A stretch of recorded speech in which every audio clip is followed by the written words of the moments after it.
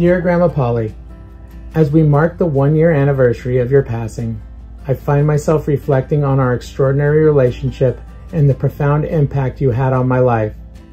You possessed a remarkable ability to make each person feel a deep and special bond with you. This time last year, my little family emerged from the confines of COVID quarantine, and it was on that final July 4th that we shared with you our love and gratitude for your unwavering support during those challenging times. Your daily calls and texts, ensuring our well-being, meant the world to us. Despite the need for physical distance, we found a way to uphold our cherished traditions with you. I can still picture Angela, the girls, and me standing on our driveway while you sat on your porch. Through exchanged smiles and waves, we celebrated the excitement of the neighborhood fireworks together. July 4th and New Year's always held a special place in our heart, and you never failed to gather our family to witness the beauty of those sparkling moments. Even from a distance, your presence brought us immeasurable joy. Later, I discovered that you had an unforgettable evening enjoying the fireworks alongside Grandpa Al, the love of your life. You even shared a card game with my parents, creating memories that will forever remain etched in our hearts. Little did we know that the following day would bring a profound change to all of our lives.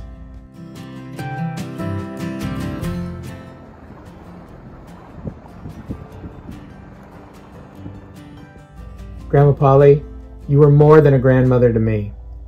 You were a beacon of light, radiating love, character, and charisma.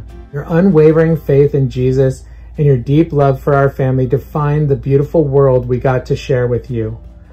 From my earliest memories, you were always there, offering a helpful hand, sharing practical advice, and teaching me valuable life skills.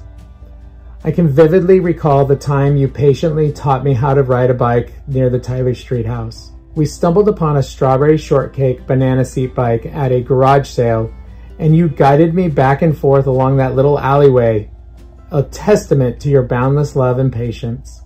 I'll never forget the time and effort you put into finding the perfect suit for me when I was about 6 years old. Despite my protests, it all made it worthwhile because of the joy that I saw on your face. Your good nature, positive attitude, and willingness to embrace humor left a lasting mark on all of us. I will forever cherish the memories of my mischievous younger days, when I would sneak into your house through the garage, hoping to startle you. The laughter we shared as you played along with my prank remains imprinted in my heart. You were truly one in a million, with an incredible ability to brighten someone's day and make them feel special. The recent purchase of the property next to yours symbolized the deep connection we shared. You would often remind us that we were the best neighbors, though we playfully argued it was the other way around. The memories we created in Polly's Cone Club, where our daughters would visit for ice cream, will forever hold a special place in our hearts. Your greatest joy was seeing everyone content and enjoying themselves. I can still hear your humming as you washed dishes in the kitchen after a family gathering, a sure sign that the party was a huge success. And who could resist your fresh pot of coffee and unwavering hospitality? I will deeply miss the captivating stories you shared about your upbringing on the farm in Missouri, how you recounted the memory of your parents building a back room over a stream where the cool water kept perishables fresh before the advent of refrigeration, continues to inspire me. Your wealth of knowledge about working with what you've got and about the Baker family history fascinated us all. As you effortlessly connected past events to the present, learning from you was a privilege I will cherish forever. And your fearlessness, it knew no bounds. Whether it was moving heavy objects or courageously dispatching a snake or bug, you took on tasks that others shied away from, always with a smile on your face. I recall a time when our beloved dog passed away while we were on vacation. We were too far to make it home within 1 or even 2 days. Without hesitation, you and Grandpa took charge, moving and burying our cherished pet. Your courage was a testament to your elegance and sophistication.